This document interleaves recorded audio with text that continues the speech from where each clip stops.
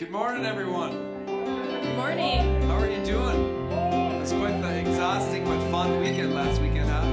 We have another day where we can celebrate the Lord this morning, renew our energy and strengthen the Lord this morning by worshiping Him. Why don't you stand with us? Let's worship God together. It's a happy day in the house of our Lord, amen? Yes, good to be back, isn't it? The greatest day in history. Yes. Death is beating, you have rescued me. Sing it out, Jesus is alive. He's alive. Yes. The empty cross, the empty grave. Life eternal, you have won the day. Shout it out, Jesus is alive. Oh, He's alive. And oh, happy day, you wash my sin away. Oh, happy day, I'll never be the same. Forever I am changed when I stand. Yes, Lord. Oh, when I stand in that place, free at last, meeting face to face. I am yours, Jesus, you are mine. Endless joy, perfect peace. Earthly pain, I like this part. Cease, celebrate, Jesus is alive. Oh, He's alive. Oh, happy day, you wash my sin away. Oh, happy day, I'll never be the same. Oh, happy day, you wash my sin away. Oh, happy day, I'll never be the same. Forever I am changed. Oh, and oh, what a glorious day. Yes. What a glorious way that you have saved me. You have saved me. And oh, what a glorious day. Yes. What a glorious day. His name is Jesus. Jesus Savior. And oh, what a glorious day. What a glorious way that you have saved me. You have saved me, and oh, what a glorious day! What a glorious day, Jesus, Jesus Savior, and oh, happy day, you wash my sin away. Oh, happy day, I'll never be the same. Oh, happy day, you wash my sin away. Oh, happy day, I'll never be the same. Forever I am changed. Yeah. Hallelujah.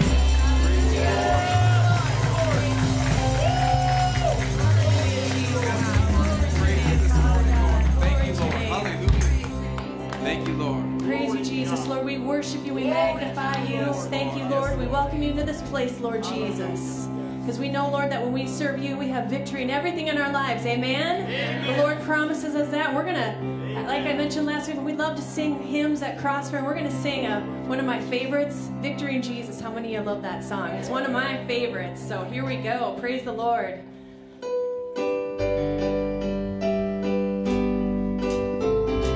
Yes, hallelujah.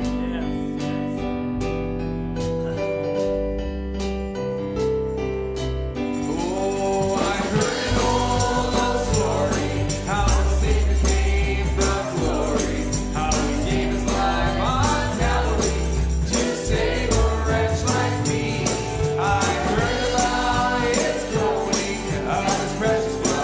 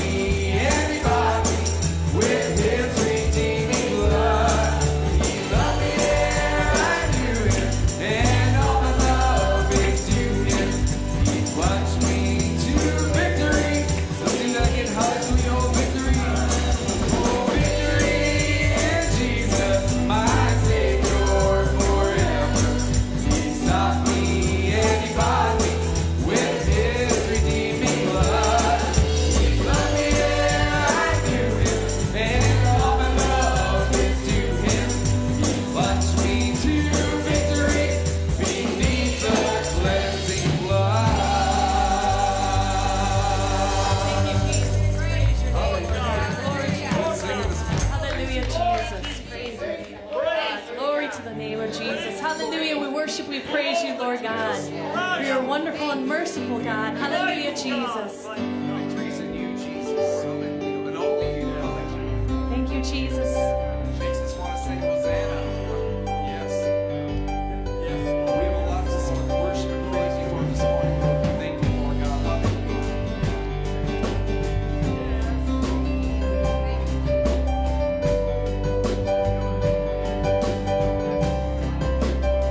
Oh, praises rising, eyes are turning to you. Oh, we turn to you. Our hope is stirring, hearts are yearning for you. Oh, we long for you. Yes, 'cause when we see you, we find strength to face the day. Yes, we do, Lord. In your presence, all our fears, they're washed away. Oh, they're washed away. Hosanna, Hosanna, Hosanna. You are the God who saves us. You're worthy of all our praises. Hosanna, Hosanna, Hosanna. Come every way among us. We welcome you here, Lord Jesus. Hear the sound of hearts returning to you. Oh, we turn to you, 'cause in your kingdom, Lord, in your kingdom, broken lives are made new. Oh, you make us new, you make us new. Oh, when we see you, we find strength to face the day. 'Cause in your presence, all our fears are washed away. They're washed away. Hosanna, Hosanna, Hosanna. You are the God who saves us. You're worthy of all our praise. Hosanna, Hosanna, Hosanna. Come every way among us. We welcome you here, Lord Jesus. 'Cause when we see you, we find strength to face the day. 'Cause when we see you, we find strength to face the day. Oh, 'cause when we see you, we find strength to face the day. And in your presence, Lord, in your presence, all our fears are washed away. Oh, they're washed away. Hosanna, Hosanna, you are the God who saves us. You're worthy of all our praise. Hosanna, Hosanna, come every way among us. We welcome you here, Lord Jesus. Hosanna, Hosanna,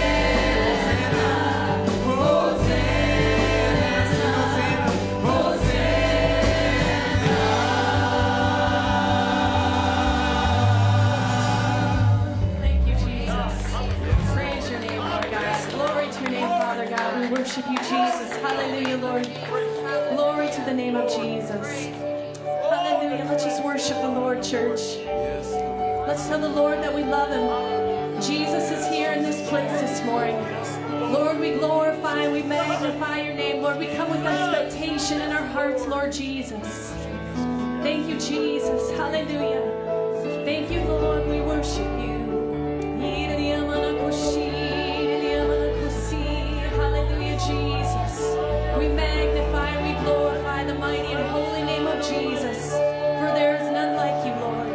Hallelujah, Jesus. Glory to your name. Thank you, Jesus.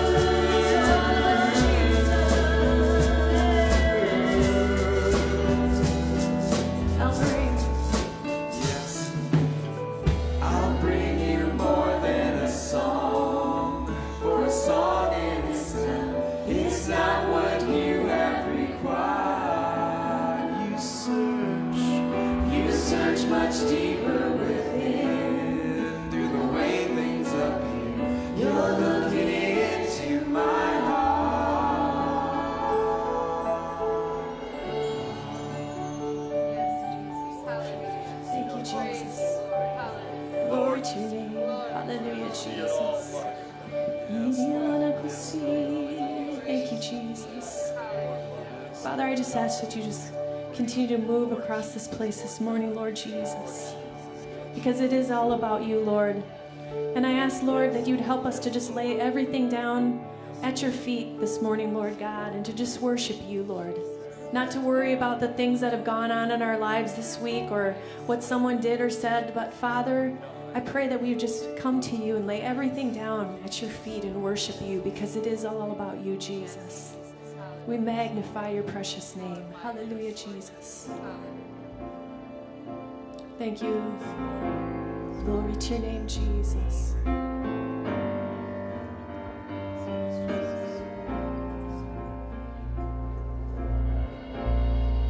Lord, here I am. You have all of me. Take the world.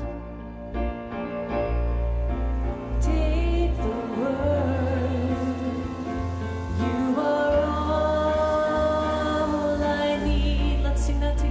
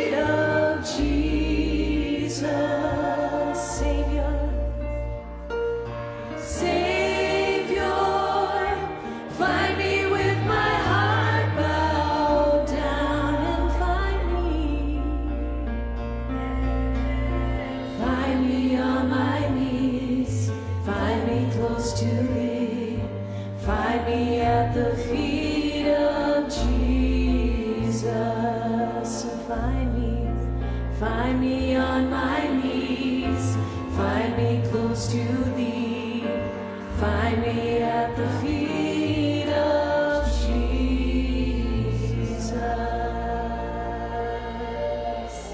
Thank you, Jesus. There's no more lovely place to be than at the feet of Jesus. We worship you, Jesus. We praise your name.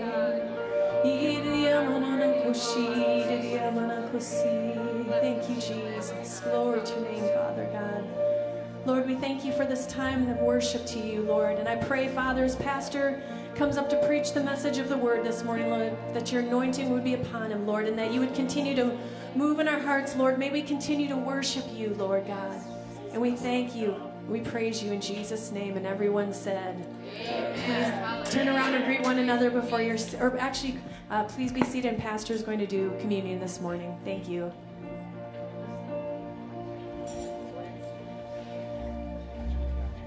Get that out of here.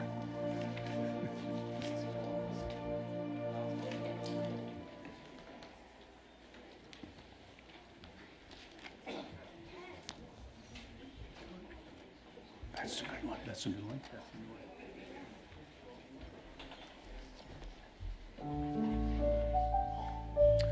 Good morning. Praise the Lord. Look at somebody and say, praise the Lord. Now do it in a Pentecostal way. Praise the Lord. Hallelujah. Glory to God. Well, Brother John Rosenstern, if you're watching this morning by any chance, we love you. You were a blessing last week, and we really appreciate you. We will, Lord willing, have you back. Jesus tarry. Hallelujah. Glory to God. As they pass out the communion wafers this morning, you need to examine your heart. You need to ask yourself, is there anything unclean in me, Lord, that you need to speak to me about, that I need to repent of? God warns us not to take communion unworthily, but to examine our hearts. And we don't put our trust in anything else. We don't put our trust in the church. We don't put it in tithing. We don't put it in taking communion. We put it in Jesus Christ, who died on the cross, and what he accomplished. That's what we put our faith and our trust in when we receive communion. So let the Lord speak to you as they're passing these out.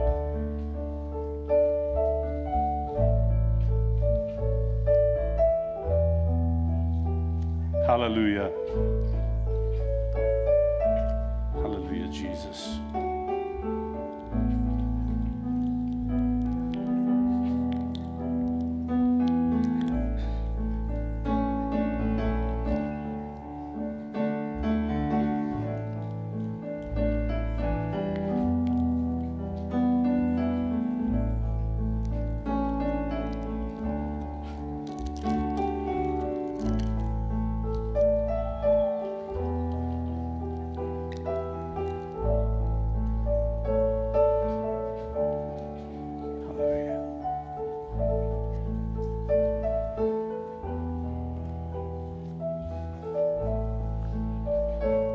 Hallelujah, Jesus.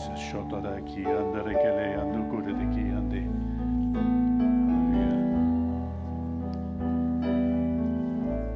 Hallelujah, Jesus.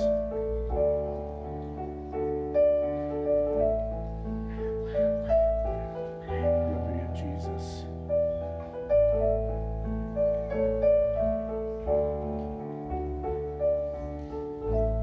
Hallelujah. As we come before the Lord this morning, I'm going to ask you just hold your wafer up. 1 Corinthians chapter 11, verse 23 to 24 says, "For I have received of the Lord that which also I delivered unto you, that the Lord Jesus, the same night in which he was betrayed, he took bread. And when he had given thanks, he brake it and said, Take, eat, this is my body, which is broken for you. This do in remembrance of me." Let's break the bread, partake. Thank you, Jesus, for what you did. We remember that it is you that suffered for us, for our sins, Lord. and that by Jesus' stripes we also were healed, physically and spiritually. And we praise you for that, Father. We thank you for it in Jesus' name. Let's all take the grape juice. Verse 25 goes on, after the same manner also he took the cup, and when he had supped, saying, This cup is the New Testament in my blood. This do ye as often as you drink it in remembrance of me. For as often as ye eat this bread and drink this cup, ye do show the Lord's death till he come. Let's all partake. Praise the Lord. Glory to God. Thank you, Jesus. Thank you for being obedient and going to the cross and shedding your precious blood for us. We thank you for that, Lord. And we remember you. It's all about you, Lord. It's not about us. It's about what you did on the cross. And we thank you and we praise you in Jesus' name. Amen. Thank you. Amen. Well, if you're able to stand, let's just greet one another before we start the rest of the service and Miss Abby comes up to do announcements.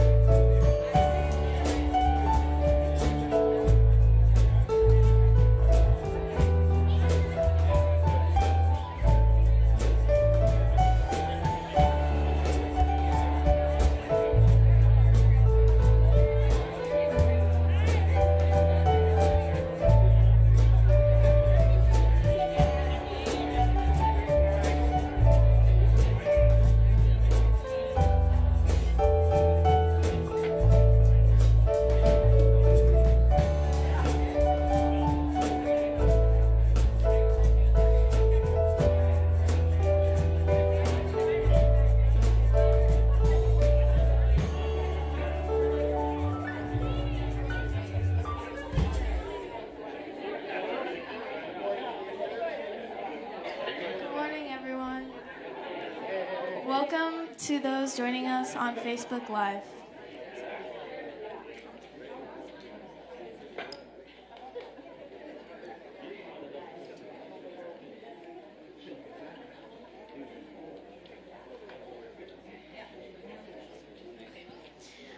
Just a reminder to please silence your cell phones so that you don't distract others during the service.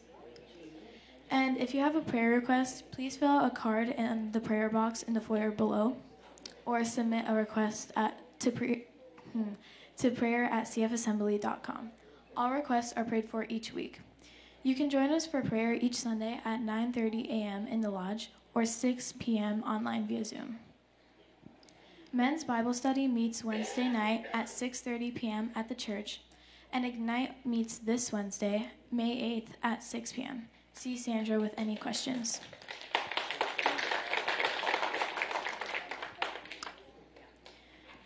The next men's breakfast is Saturday, May 11th at 9 a.m.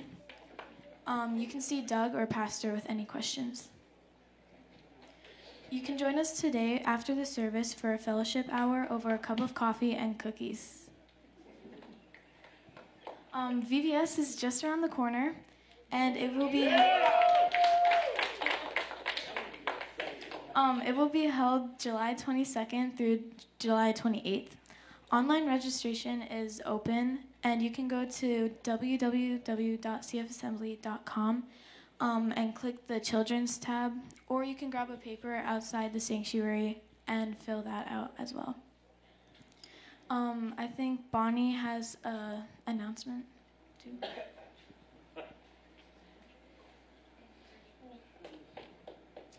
Hello, everyone. had such an exciting silent auction. Hey, ladies, we raised $1,000 for VBS. But I'm not done. I have one more auction. It's a one-night stay, king suite, whirlpool tub at America Inn right up the road. So I have got auction sheets out on the table in front of the sanctuary. I want you to bid on them. And then next Sunday, before service or during the announcement, we'll announce who won that great. And Mother's Day's coming up, you guys. And also I want to mention that when the newsletter came out for the May Bulletin, it mentioned that we're going to have a bake sale on the 18th. That is not happening. We've been just too much going on right now, so we're going to put it on hold, and we'll let Amy know when so she can put it on the bulletin. But thank you all for all your contributions. That was great.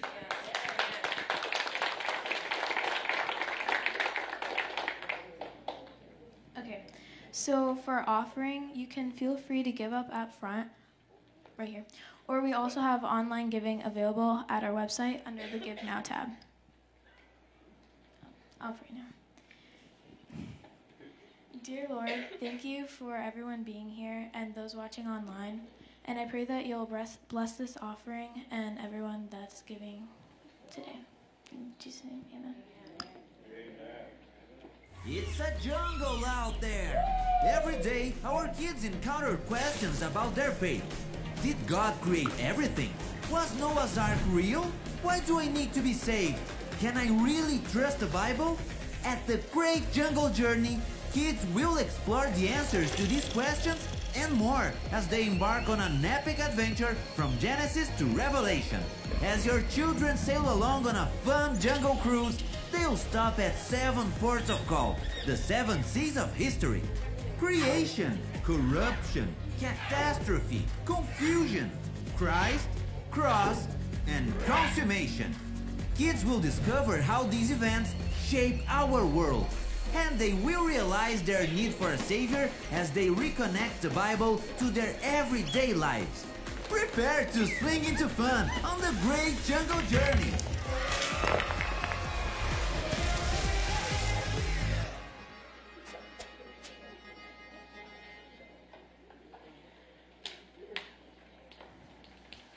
Hallelujah.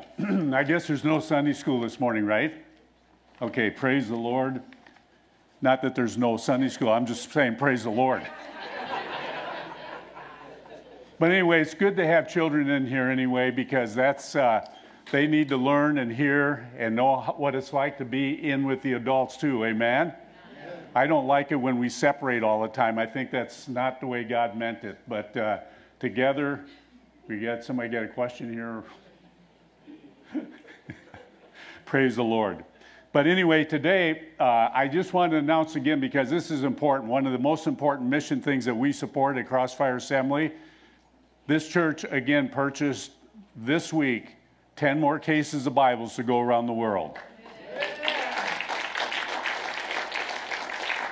So we've given, I've figured out with what we've done so far, we've well given over 1,000 Bibles this church has in the last 6 months around the world. And we're going to, with the Lord's help, continue as you're faithful with your tithe and offerings. We can do that. One thing that I encourage people, don't be afraid to give. If you're watching by Facebook today, don't be afraid to give to Crossfire Assembly. We do not keep the money for administration. We do not keep the money for buying me a new pickup truck. It all goes into Bibles. Amen? It all goes into Bibles. It goes into missions. We still support all our other missionaries, which are vitally important also. I really like the Bible one because that makes you missionaries also out there. Every time we send the Bible out, your dollars that you've given back to the Lord, that is His, goes out to reach lost souls. So thank you very much for doing that. And I'm excited to see what God is going to do through all these Bibles throughout this world. Amen? And kind of segue into that, my message today is the sinfulness of sin. Any groans? Well, I'll tell you what, we're in a spiritual warfare, people.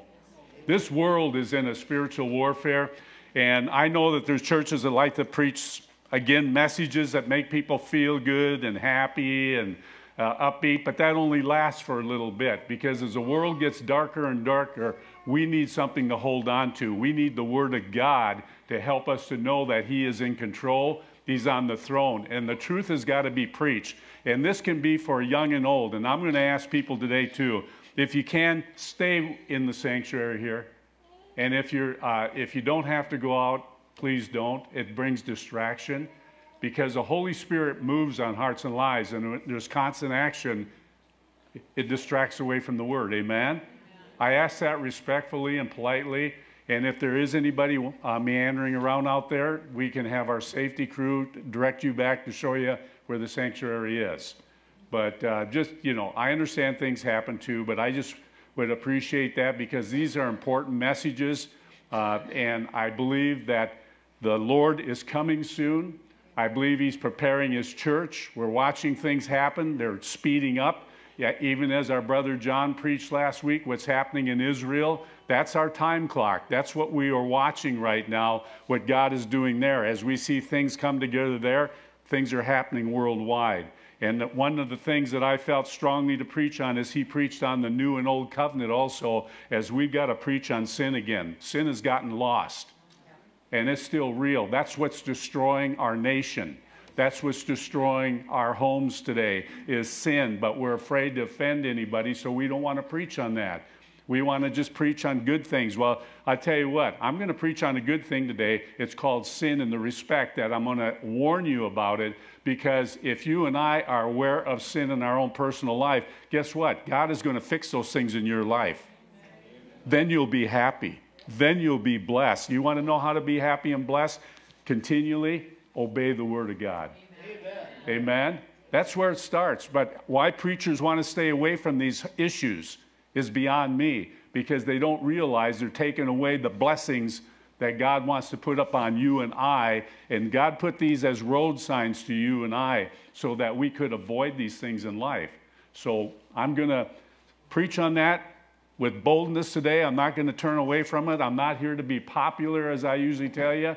That doesn't mean anything to me. I'm going to give you the Word of God the best as I can of my ability, and pray that the Holy Spirit will do a work in my life as I prepare them, and in your life as I give it out. So we want to thank the Lord for being here today with us, don't we? Look at somebody and say, I'm glad Jesus is here this morning.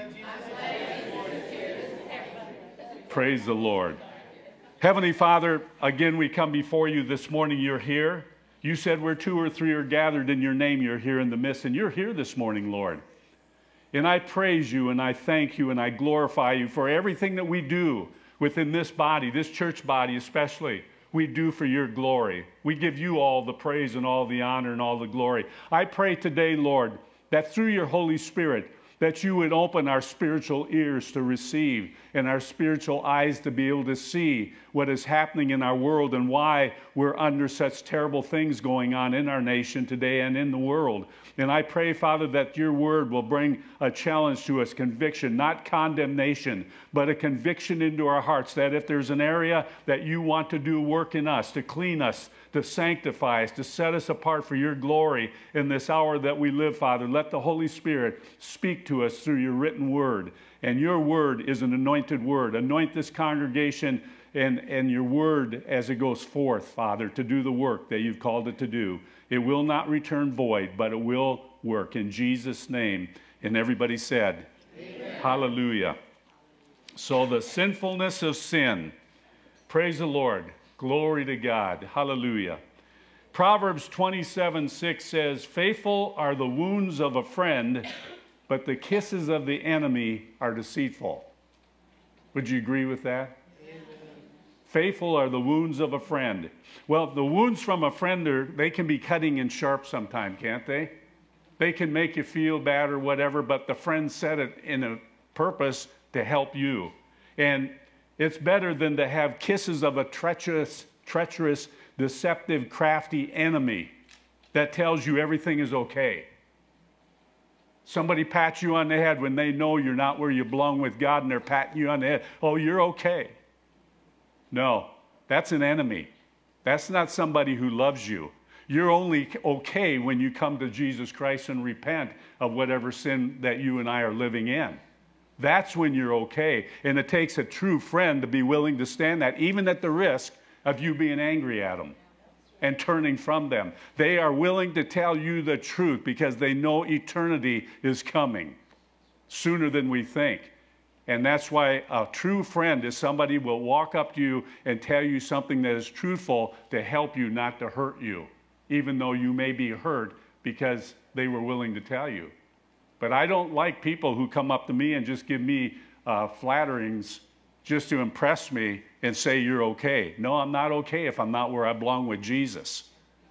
And that's not your friend. That's an enemy. Many pastors stand behind pulpits throughout this nation today, and they're not willing to preach on sin, the blood of Jesus, the Holy Spirit, and tell the congregation that eternity is coming. Hell is real and heaven is real. They're not willing to do that because they do not want to offend anyone. Well, I'll tell you what, they got the problem, and I would be willing to tell them that we've got to preach the whole counsel of God the best we can, because we are in serious times, and God has got a timetable, and He is coming back.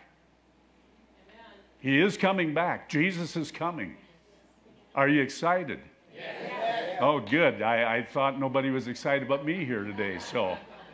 But I don't care, again, if you're younger, older in here, you need to hear this. You need to listen, even if you don't understand it all. You need to hear about what sin is going to do in your and my life. So, on a sunny September day in Chicago, a stern face, and by the way, that isn't me. A stern-faced, plainly dressed man could be seen standing still on a street corner in a busy loop. As people were hurrying on their way to lunch or business, he would solemnly lift his right arm and point to the person nearest him and loudly say a single word, "Guilty!" He would do this without any change of expression, then resume his stiff stance for a short period of time and repeat the process again. Over and over, he would raise his right arm, point to a person, and pronounce them guilty. A person present described the reactions of the pedestrians as almost eerie. It was as if they didn't quite know how to respond to this man. One man perhaps described how many others probably felt, turned to another person and explained, "But how did he know? But how did he know?" Whatever became of sin? There's a satanic attack upon this world right now. They're coming after Christians. They want to stop the gospel from going forth, the devil does.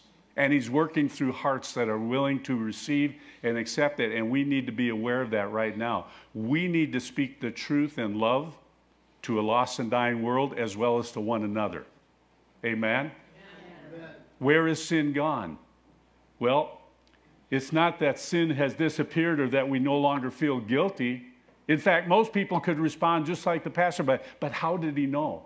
You know how many times I've been a pastor here now for 12 years doing this? How many times I've had people come up to me after, "Sir, you were talking right to me. How did you know?" I didn't know anything. I'm just preaching the Word of God. It's the Holy Spirit. If you feel guilty, if you feel upset about something, don't attack me, the messenger. I'm only preaching this. Amen? Because God knows. See, He knows, again, how to read our email. He knows how to do that. And if this message is affecting you and you're upset about it, you are upset. I had a guy approach me one time after a year had gone by, and he walked up, or he called me on the phone actually. And he said, "I hated you."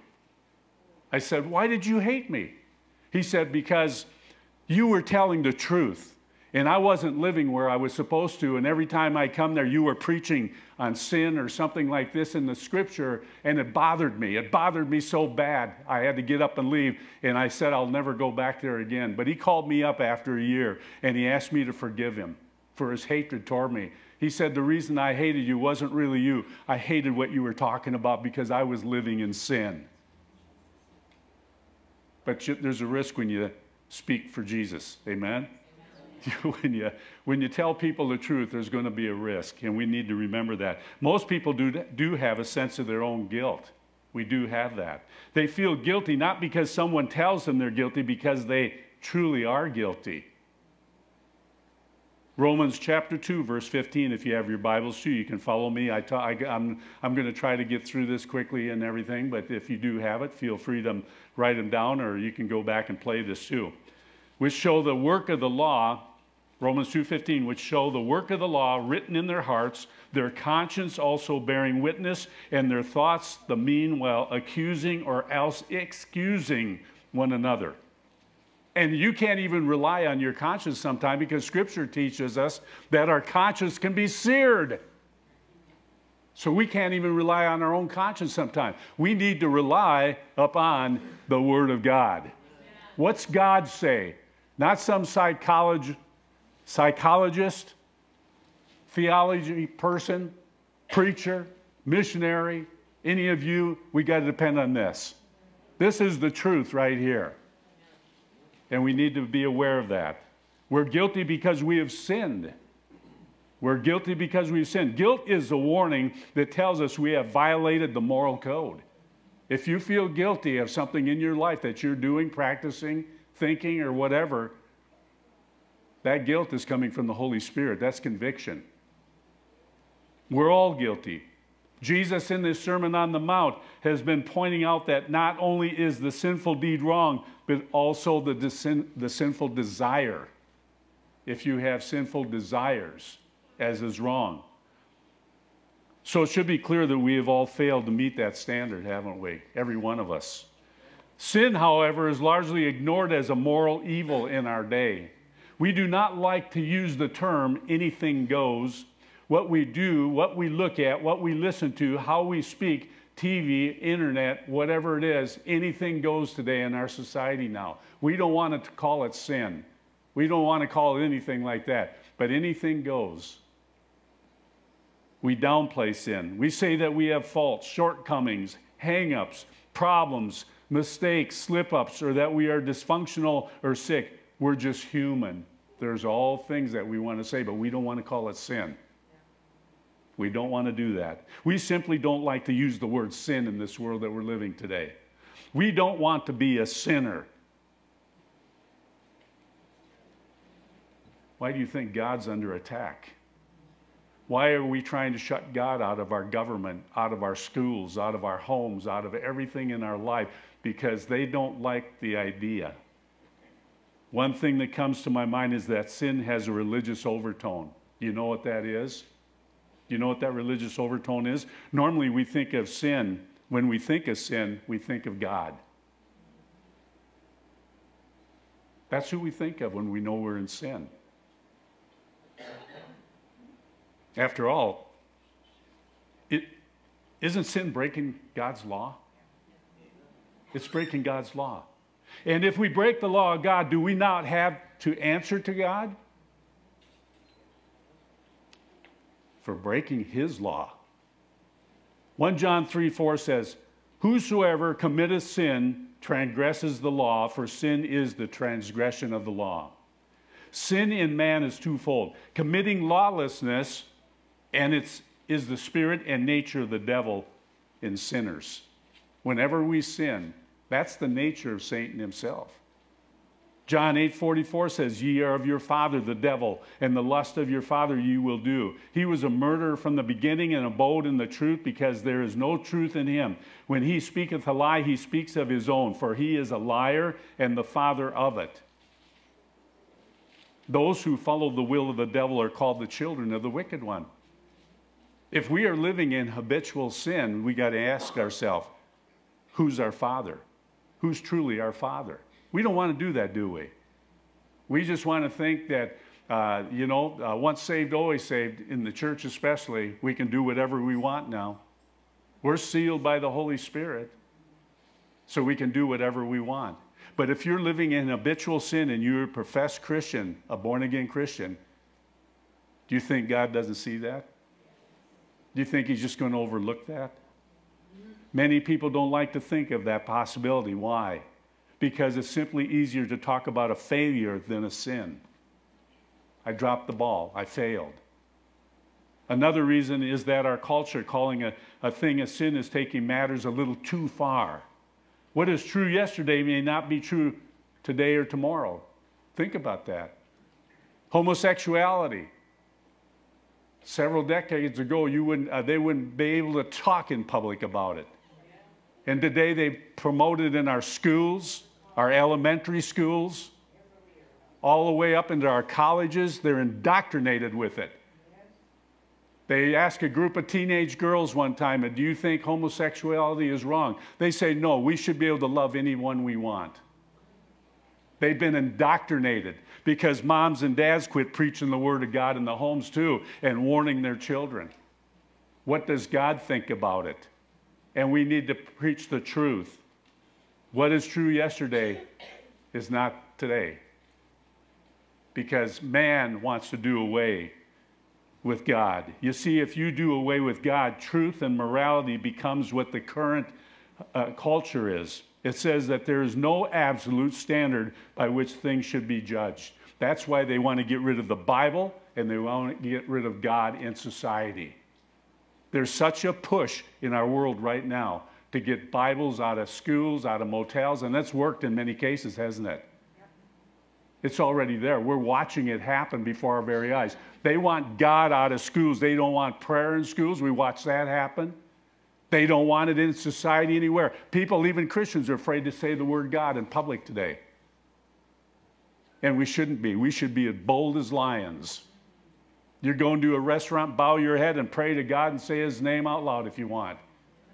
The Holy Spirit wants to reach a lost world. But we're not to be cowards. We're not to be fearful. We're to stand up in this hour that we live. But the world is trying to push us under, to make us afraid to speak on sin, calling what it is. Sin is sin. And we need to speak it out. Therefore, to call faults and failures and mistakes and slip-ups sin is just too ridiculous in the world that we're living today. There's one problem with this kind of thinking. It's wrong. It's totally wrong. There's a God, and he takes sin quite seriously. God takes sin quite seriously. The Bible is clear. When it calls sin a violation of God's law, it is also clear when it declares that we all committed sin. All. How many? All. Even if you only commit, think about this. Even if you only committed one sin a day for an average of your lifetime, do you know how many sins you would have committed if you just one a day in an average lifetime? You would have committed 70,000 sins. If one a day. And most people do at least 3 or more a day. Now, if you go before a court of law with that kind of track record, do you think you're going to be in trouble? 70,000 sins? Well, Judge, I've only committed 70,000 sins. In times whatever that is, if you do more than that a day, but every single day. Every single day. God takes sin very seriously. Jesus gives us powerful and radical evaluation of sin himself as you read the scriptures. There should be no doubt in your mind that he still takes sin seriously. God hasn't changed his mind. Sin is sin.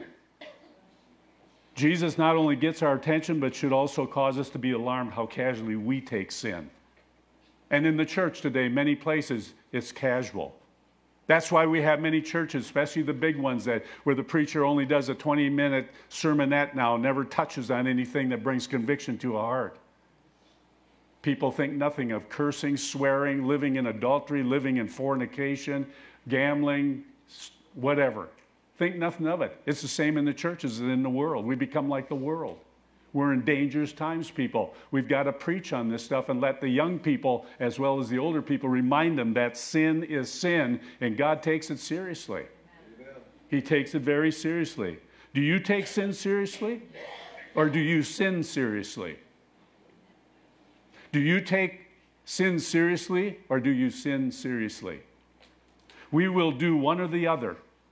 But Jesus' message should be clear. We must deal seriously with sin because it's a very serious business.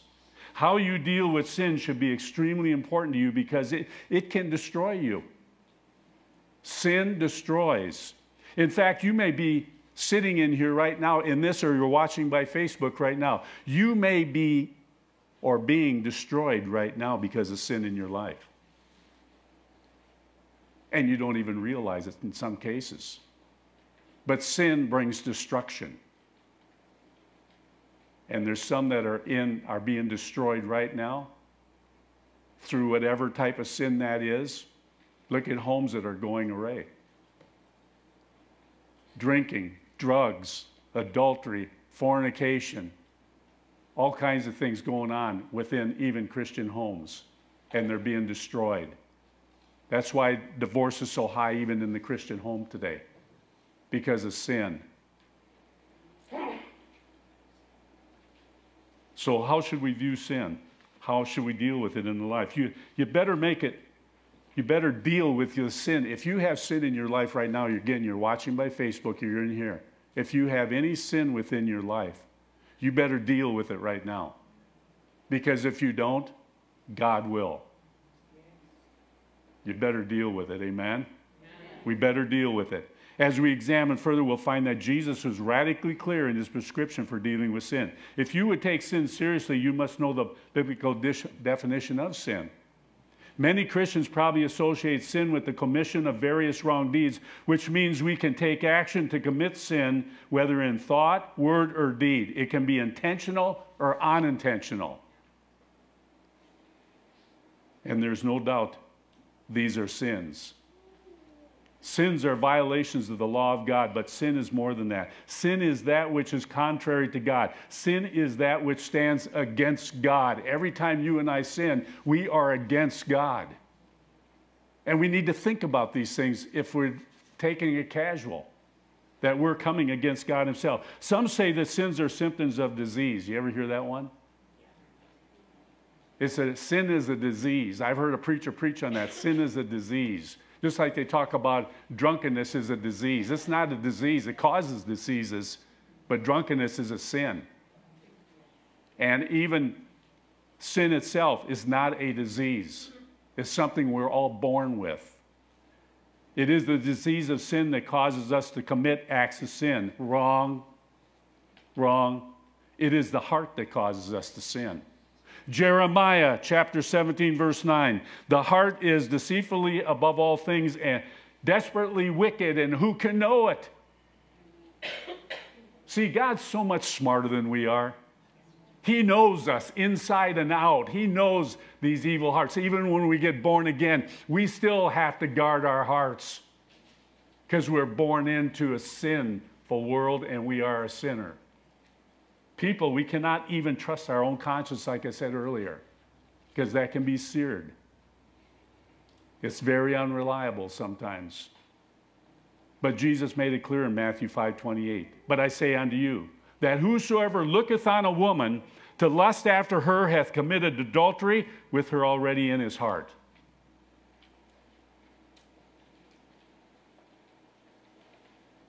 That adultery, for instance, is committed indeed because of the desire of the heart. And we forget that God searches the heart.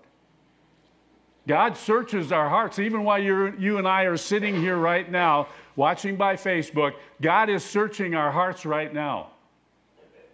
As I preach this, the best I can, the Holy Spirit is reading our hearts. What we're thinking, how we're even receiving it, or something else going on in our life. Jesus said in Matthew 15:19, for out of the heart proceeds evil thoughts, murders, adulteries, fornications, thefts, false witness, blasphemies. And then verse 20, when you read it, it says, what does it do? These things defile a man. That's what sin does. It defiles us. We got to be warned about it. Young people have to be warned about it. It's because our hearts are corrupt And that's why we commit sin. The Bible teaches sin entered the human race through our original father and mother. Romans 5:12 says, wherefore, as by one man sin entered into the world, and death by sin, and so death passed upon all, for that all have sinned. How many sinned? All of us. That's a big word, a little big word. All have sinned.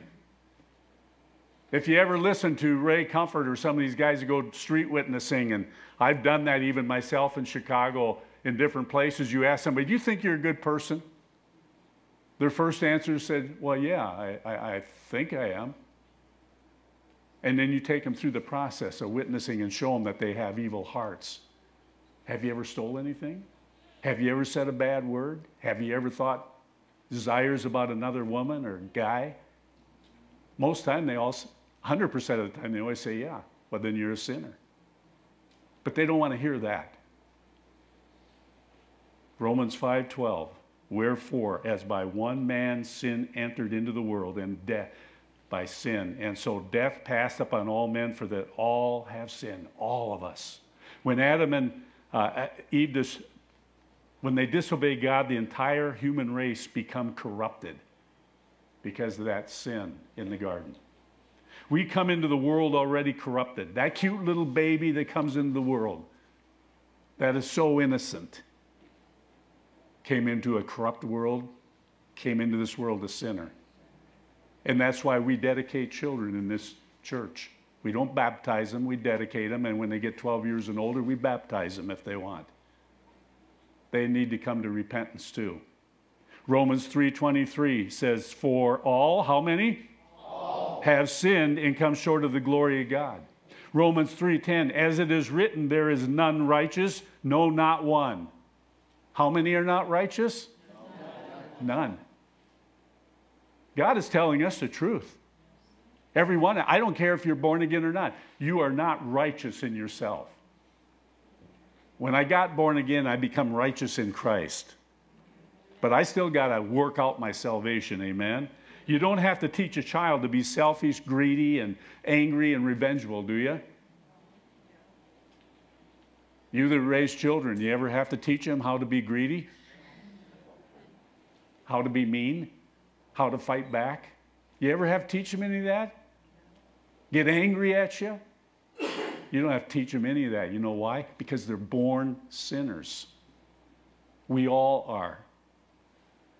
The Bible speaks of people who have not come to Christ as slaves to sin too. John 8:34, Jesus answered them. Oh, here Jesus uses verily, verily. Verily, verily, I say unto you, whosoever, who?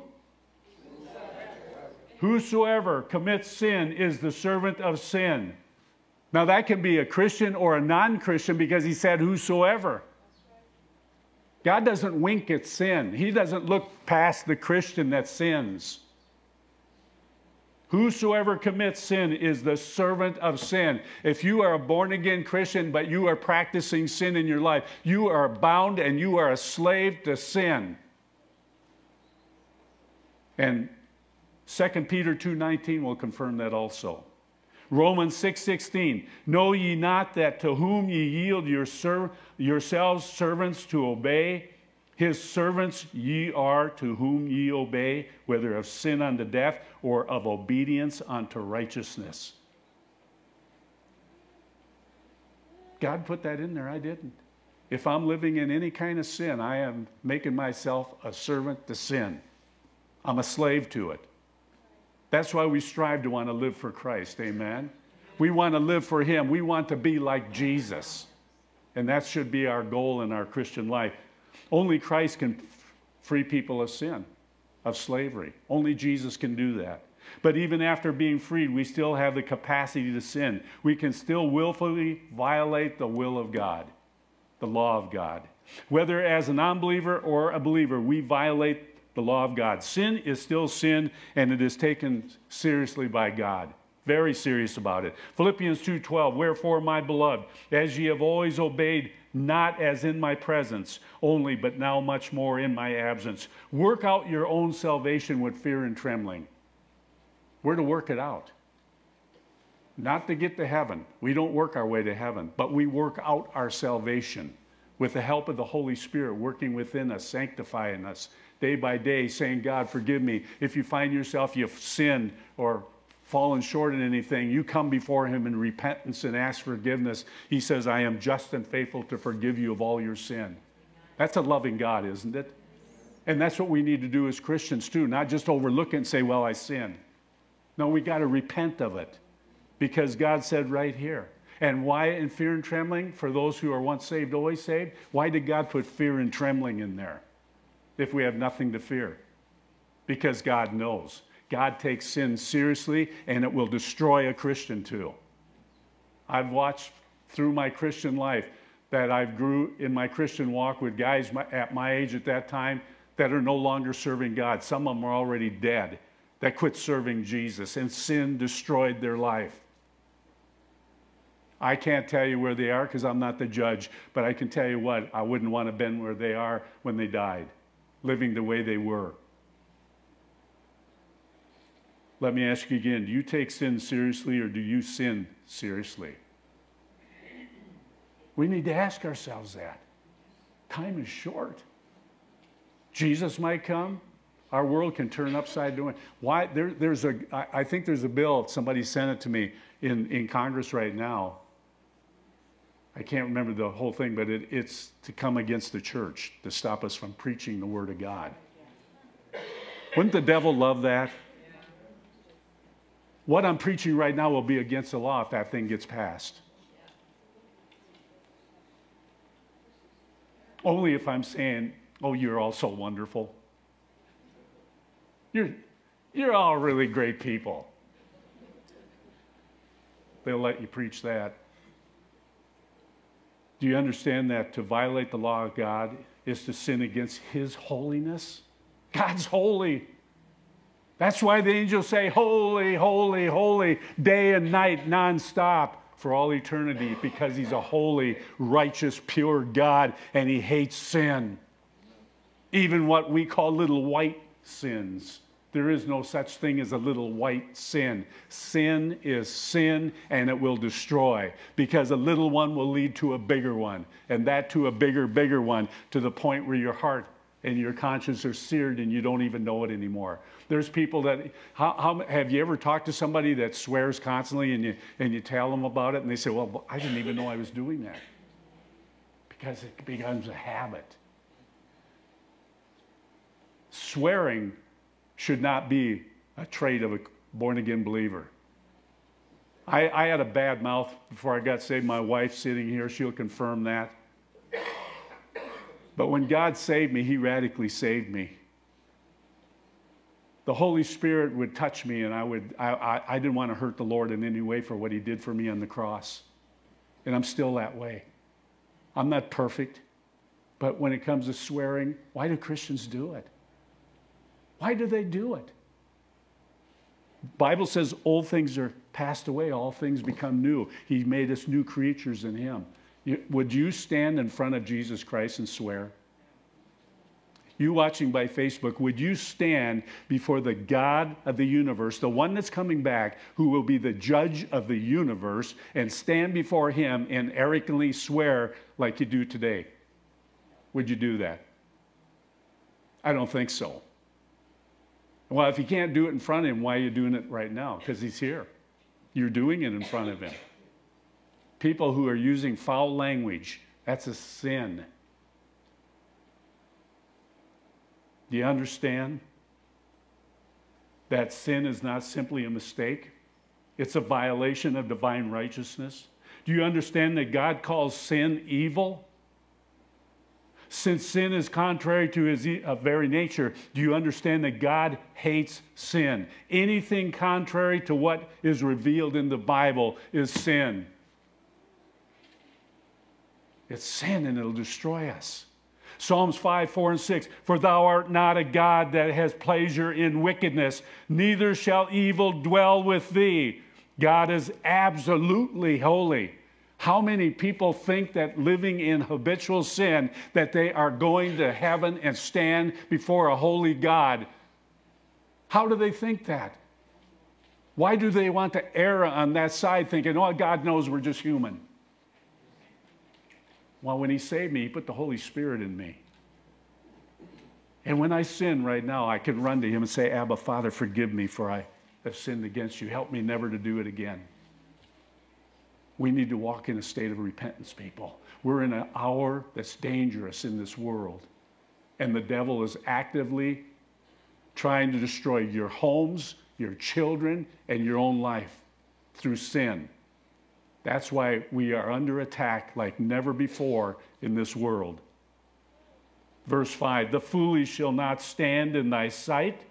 Thou hatest, that word hatest, when you look it up in the Hebrew, means enemy. We're an enemy of God. All workers of iniquity. Thou shalt destroy them that speak leasing. That means falsehoods. The Lord will abhor the bloody and deceitful man. God is holy, holy, holy, holy, and righteous. The danger of sin. God hates sin because sin is hateful and it separates us from him. Isaiah 59:2. But your iniquities have separated between you and your God, and your sins have hid his face from you that he will not hear. That's what sin does. If you don't have answers to prayer, is there sin in your life? You need to ask. That's one area. Not all the time. Sometimes God's doing a work in us. But if you have sin in your life, could that be one reason God has not delivered you, healed you, helped you? Because he can't even hear you. That's just one example.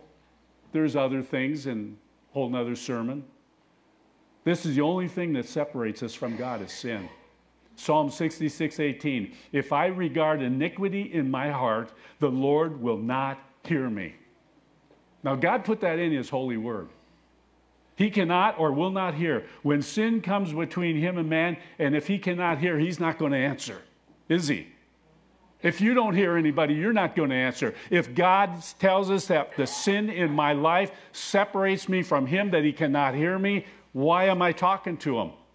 Until I repent and say, God, forgive me. Help me never to do that again.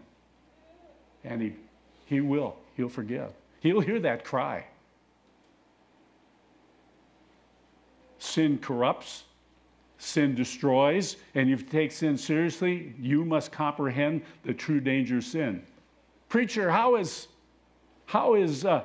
dangerous is sin? Well, according to Jesus, it's dangerous enough to cause a person to be thrown into hell. That's how dangerous it is. And you can read that in 1 Corinthians chapter 6, verses 9 through 11, and in Revelation 21:8. That confirms it right there. Those types of things. Fornication, adultery. Bible says they shall not enter the kingdom of heaven. Now, God said that. Now, if we think we can just cover it up and say, well, God will forgive me because... God's word is his word. It's got to be under the blood. It's got to be repented of and turned from and walked away from, whatever that might be. If that is the consequence of sin, then sin is very dangerous, wouldn't you say? If sin can get me into hell, that's a dangerous thing to be wanting to live in sin. It causes us to be morally unrighteous and guilty before a holy God. That's what sin does. We will have to account for our violation of God's moral law. And the Bible teaches in Romans 6:23, for the wages of sin is death, but the gift of God is eternal life through Jesus Christ our Lord. The wages of sin. You work for a wage, you get paid. The Bible says when we live in sin, the wages is death, destruction. It'll destroy you. And we're watching homes being destroyed left and right. We're seeing people being destroyed left and right. I had a friend in Fargo, North Dakota that I brought up through the years here a couple of times that was on fire for Jesus Christ, and he drank booze. Started out a little bit, and pretty soon he started doing more and more and more to the point where he didn't even know he was having a problem anymore, and he got killed in a car accident trying to outrun the police. I saw it on the news in Fargo, North Dakota. A good brother in Christ. We used to sit in fellowship together. But he didn't take sin seriously. He became a drunkard. and his life was cut short. That's what sin does. We think, there's nothing wrong with that little cup of wine. Maybe it isn't for you, but how about somebody else in your family that can't control it? You maybe can, but maybe they can't. Sin affects the whole family. Adultery affects the whole family. That's why we have a bunch of children today thinking nothing about having sex outside of marriage, because of compromise within the home. And it needs to be repented of, because it's destroying hearts, it's destroying families, marriages, health in every area. Sin destroys.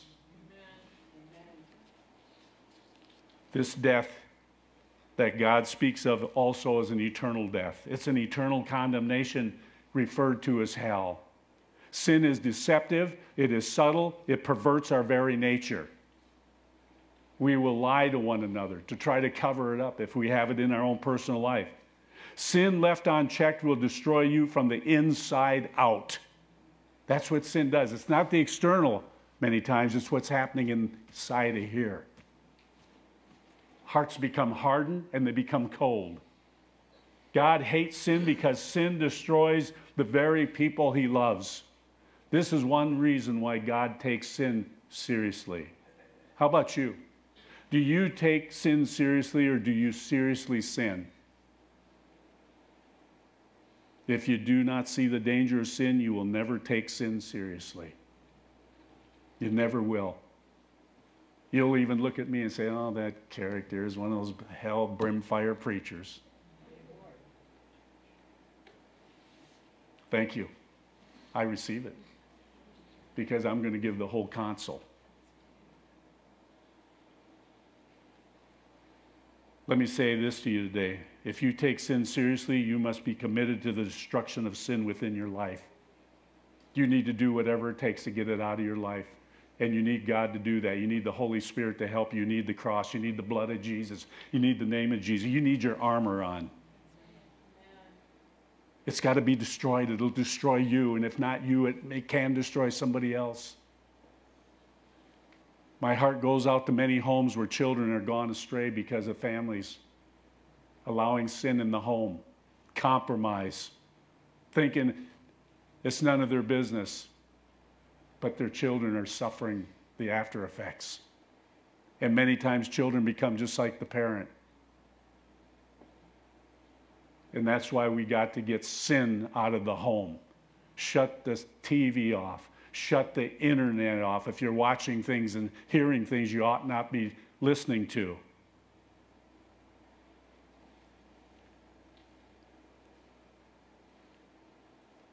In other words, destroy sin in your life before it destroys you.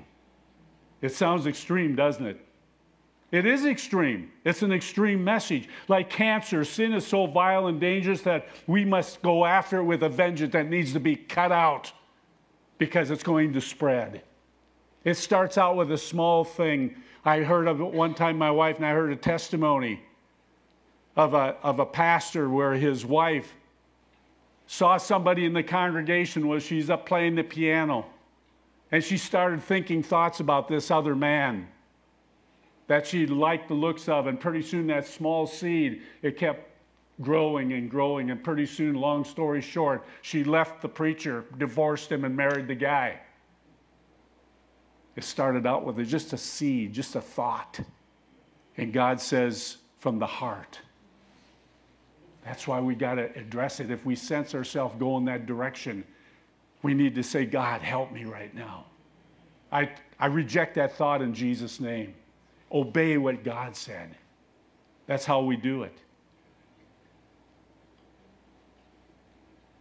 Paul is teaching us in Romans how Christians can experience freedom from the control of sin. Romans 6:9, knowing that Christ, being raised from the dead, dieth no more. Death has no more dominion over him. Okay? When Jesus died and was resurrected from the dead, the victory he achieved over sin and the death on the cross was imparted to you and to me. And to receive him as Lord and Savior, we get the victory. It says in Romans 6:12-13, let not sin therefore reign in your mortal body. He's telling us, don't let it rain. You and I, we're not to let it happen. God isn't going to, people say to me sometimes, Pastor, will you pray for God to take this from me? No. God's not going to take it from you. He already did it on the cross. He finished it. He said, you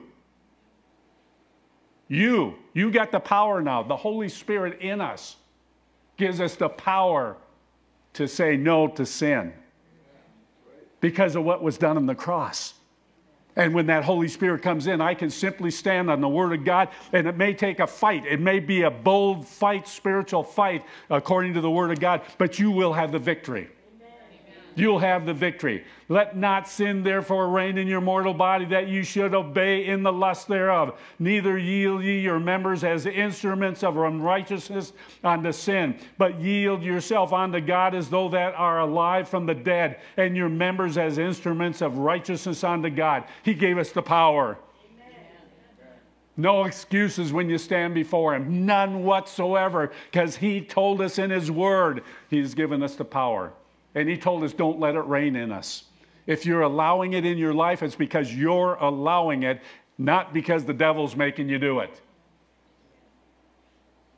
You and I are free will agents.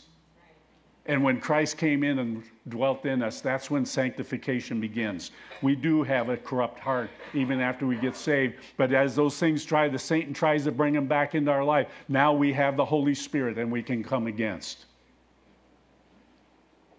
Romans 6:14, for sin shall not have dominion over you, for ye are not under the law, but under grace. Praise God. I do not have to be afraid of it, because if there is something in my life, I can come against it in the name of Jesus Christ, and I can rebuke it out of my life. If you need your life cleaned up this morning, if you're watching by Facebook, there's areas of your life you need to get right with God. You've got the power, if you're a born-again Christian, to overcome. It should be obvious that Jesus, while speaking in radical terms, is not simply prescribing the amputation of body parts when He said in Matthew 5:29-30. Think how serious sin is to the Lord. Listen to this. This is Jesus. And if thy right eye offend thee, pluck it out. Now, obviously, He doesn't want us plucking our eyes out. But He's giving an example of how dangerous sin is and how serious it is. If it's making you sin, pluck it out. Cast it from you. Get rid of it. For it is profitable for thee that one of thy members should perish, and not that thy whole body should be cast into hell. If thy right hand offend thee, cut it off. If that hand is a thieving hand and it steals, God said it's better for you to cut that hand off and cast it from you than to enter your whole body going into hell. Cut that hand off. That's how serious Jesus takes sin.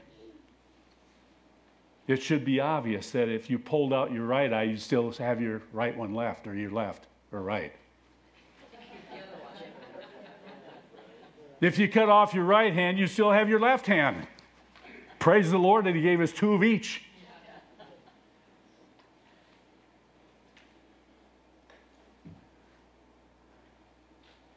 Jesus was simply saying that sin is such a serious business that if the most precious thing you have causes you to sin, then get rid of it.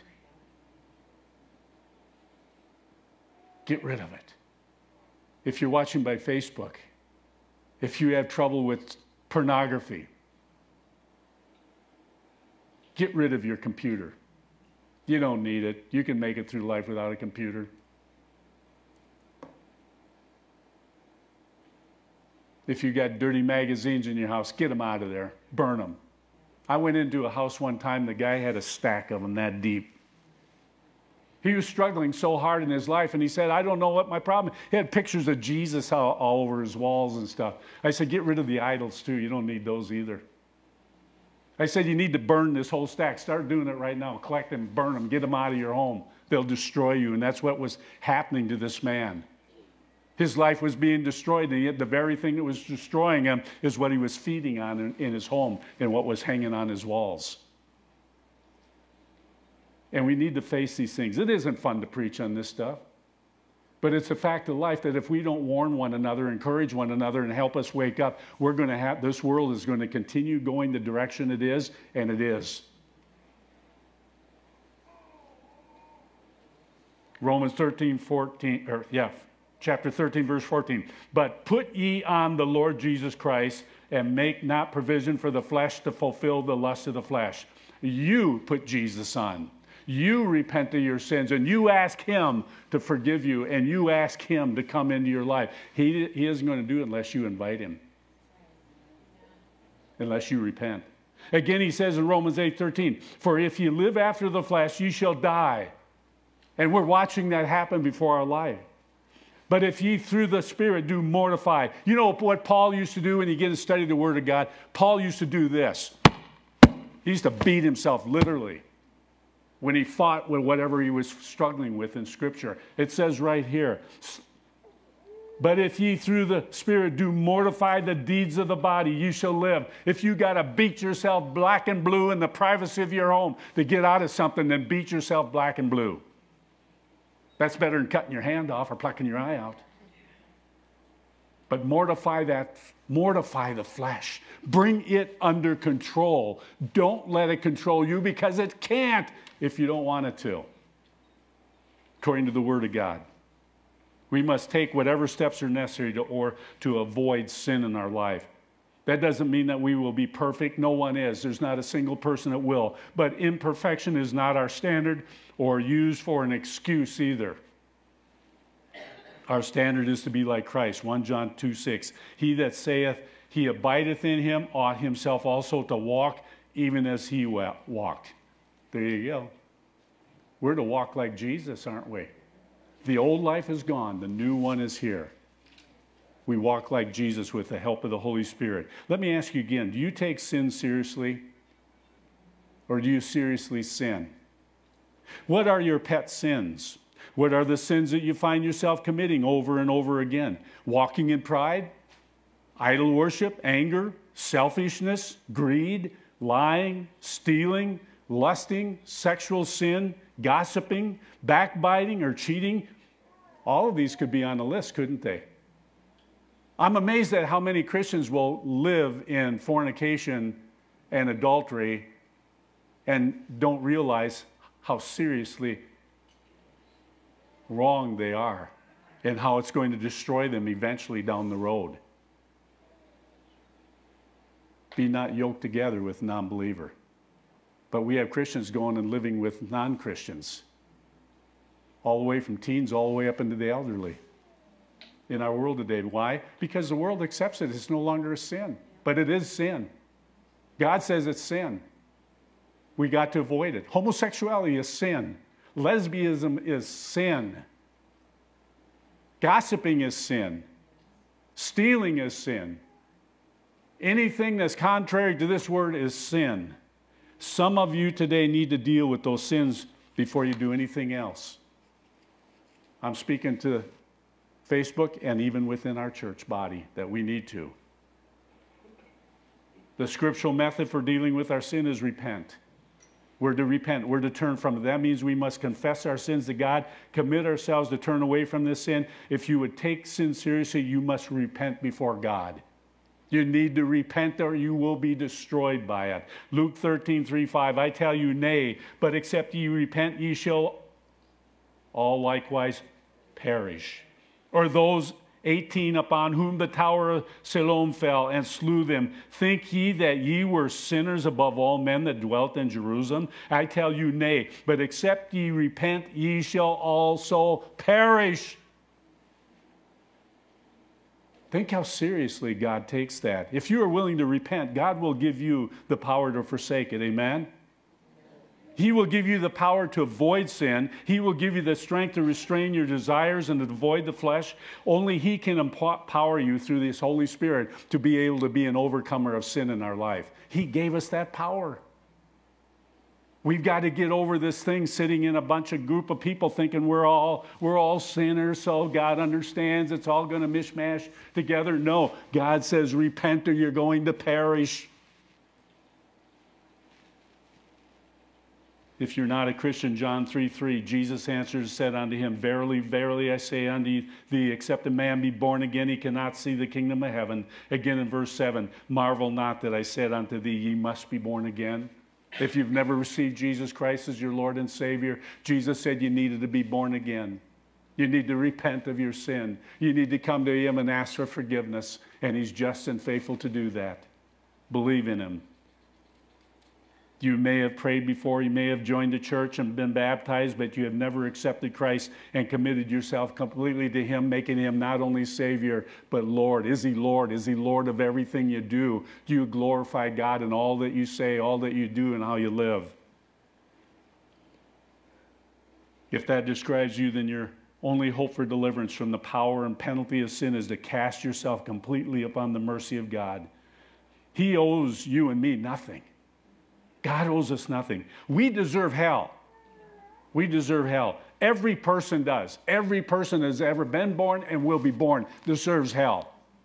But not God. He owes us nothing. He already paid the price.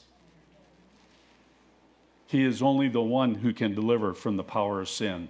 1 Corinthians, and I'm going to stop right up here, a couple more scriptures. 1 Corinthians 15:57, but thanks be to God which giveth us the victory through our Lord Jesus Christ. Hallelujah. We got the victory. That's why we can stand up and say, praise God, to a dying world. We got hope. I can walk up to a sinner and say, I've got hope. And you got to get ready to answer. If they say, well, what do you mean you got hope? You better be ready to answer, amen? Because they will do that. How can I have hope? We are in a hopeless world right now, and people are annihilating themselves, killing themselves, which is a sin, unless there's a mental issues going on and everything, and God knows that. But if they're purposely doing it because they're totally hopeless, somebody should have told them about Jesus. I'll finish with this. Real quick story, and I told it a long time ago too. When I was in Chicago, I was at a convention. And I saw a guy that used to call on me. I was a purchasing agent. And he was selling me product. And we talked about Jesus. And I hadn't seen the guy for a lot of years. He come walking down there and he said to me, he looked downtrodden. I said, hey, man, what's going on? And I said, how are you and Jesus getting along? He said, not very good. I said, what did it mean, not very good? He said, well, I'll tell you a story. And he went into his story and how a businessman invited him into his office and was sitting behind a desk. And he said to this friend of mine, the sales guy, he said, I heard you're a Christian. And he said, when that businessman said that to me, he said, I froze. I didn't know what to say. I didn't know how to respond to him. So I said nothing and just went on with business. And the next day, he got a phone call that businessman killed himself. Sin. Sin.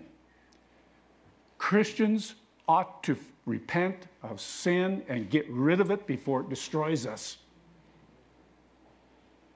Our hearts can grow cold and hard where we don't care anymore. We got to keep them. We got to keep them in the Word of God. We need the Holy Spirit to help us, to speak to us. And if we got sin in our life and you say it's hard, I don't know how to, then get in the Word of God and ask somebody you can trust that can come alongside and say, I'm going to pray with you. We're going to beat this thing and get it out of your life because it will destroy you. If you're watching by Facebook, you got sin in your life. You're living in fornication. You're living with somebody outside of marriage. You better get out of that. It's going to destroy you. It'll only last for a moment of time. Sin is but for a moment, and then it's gone. If you're an adulteress and you're chasing other husbands or wives that you shouldn't be doing, you need to repent and get out of that thing quickly because it'll destroy you and others along with it. If there's any kind of sin in our life, whatever that sin is, no matter how small we think it is or how big it is, we need to repent. We need to repent. And this is the hour to do it, people, because what's coming on this earth is not going to be fun. And it's coming this way fast. And you and I need to be right in our life, and we need to be clean of sin in order for the Holy Spirit to use us in the hour that we're entering. And it's coming quickly. Let's all stand, please. You notice I'm not a 20 20-minute sermonette kind of guy. I couldn't have told all this in 20 minutes, could I? But I'm not an hour and a half either, like somebody said. That was not the truth. I've never preached for an hour and a half yet. Close, but never. But I'm always going to tell you the truth. And with every head bowed and eye closed, I'm going to do this because I don't know everybody here, and I think it's important. Jesus, you heard my message. You heard about sin. Is there anybody who said, Pastor, I've never given my life to Christ? I've never asked him to forgive me and be Lord of my life. I've never put my trust in him. I've been trusting in myself. If that's you, you're going to miss heaven. Jesus said that we need to repent. We need to come to him. And I ask that the Holy Spirit will speak to any hearts. If there's anyone, and this is really hard, isn't it, when the Holy Spirit begins to speak to us. And I'd like every eye closed. If you're watching by Facebook right now, sin has been dominant in the church as well as in the world. And it needs to be repented of because we're entering a time where God is going to be doing a great work in the lives of those who are totally committed to him. And he knows every one of us deal with something, but he also told us that he will give us the strength. And he'll give us the ability to walk out of whatever is controlling our lives. And I would say, is there anybody in here that's saying, Pastor, there's areas of my life that I really need that Lord's help? Just raise your hand up and be honest with the Holy Spirit. Don't look around. My hand's already up. I need help. Look at here. I don't care what you think of me, but I need help in areas of my life. There's areas of your life you know that you need help in and you need to bring it under control. Maybe it's something gossip, or maybe it's even being a respecter of persons. Jesus said you've sinned if you have respect of persons. If you have sin in your life, put that hand up, man, woman, child. You need to get right with Jesus. Say, Lord, forgive me. And I'm just going to ask real quick, all of us with our hands up, you want to come down here with me with my hand up, stand with me. Let's do it together as a family and let the Lord know we're serious. And you are watching by Facebook, if you're watching, you need to get on your knees wherever you're at right now. Thank you for coming up. We need to do this. If you're ashamed of God before man, he'll be ashamed of you. You need to do what God's called you to do. And sin is important. It's a serious business that God hates, and he wants us, the church. That's why God says in Chronicles, if my people which are called by my name will repent and turn from their wicked ways. There he is. And what you're doing right now, you're saying to God, I take that seriously. I need to turn from my wicked way. Maybe I think I'm so good I don't need to do it. Then you're in trouble. You're in trouble. Just move up closer. I'll step back so I don't spit on you. Just move in, people. We're not going to take long, but I want to pray with us as the family of God. If my people, which are called by my name, will humble themselves and turn from their wicked way, I will hear from heaven and heal their land. It's you and I, the church. The church has been sick. And you that are staying back, if you are saying, I'm working on things, I'm right with God and everything, then put your hand forward and let's pray right now for these people that come forward. Because I'm up here too. Point them at me. It can be anger, it can be thought, it can be deed, whatever. We need to repent before it's too late. Heavenly Father, say it with me, people. My prayer, you don't have to agree with my prayer, but you say it in agreement that we're all saying this together right now. Before God, before his throne. He hears right now. Heavenly Father, we come to you in the mighty name of Jesus. And Lord, I need your help. I've got issues in my life. I've got some sin in my life. And I need help to walk out of it, away from it. Holy Spirit, convict my heart and help me to turn from anything that separates me from you. And I ask Jesus to forgive me of everything in my life that is contrary to you. And when I find myself sinning, Help me quickly to stop in the name of Jesus and to come to you and say, Jesus, forgive me for what I said, for what I did right now. And if you mean that, people right now, God will do that. He will forgive you instantly. But if you're doing it to play games with him, he knows your heart. But if you seriously want to be a Christian living for Jesus Christ, then you mean that in your heart, and God will do a supernatural work in you and I today. Heavenly Father, we come to you in the name of Jesus as brothers and sisters in Christ. We stand before you in unity right now. We agree, Lord, we need you. We need forgiveness. We need help. Lord, we are attacked within our minds and our thoughts against sinning against you and family, whomever else. But Lord, we come before you. We ask through the power that you've given us through the Holy Spirit to come and begin to manifest within our lives. Help us to begin to clean our house out, clean our minds out, Lord, of things that ought not be there, Father. Help us to quit doing the things that we've been making excuses for that we know are very destructive in our life and instructive in other people's lives. Help us to take it seriously, Lord, that we want our home, we want our house, we want our lives clean from sin in the mighty name of Jesus. Lord, we ask that right now. Pour out your Spirit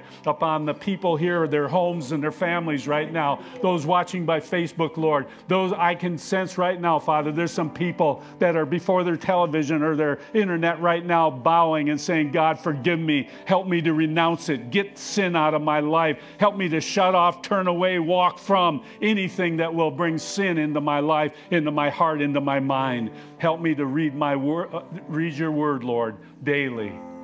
And help me to talk to you daily, Lord. And help me to walk in a spirit of repentance when I find myself saying or doing or thinking things I ought not. Help me to say, Lord, forgive me, and to turn from. And Lord, I know you hear these prayers because you said you not only hear them, you answer them. And so, Lord, we right now just surrender to you and repent as a church.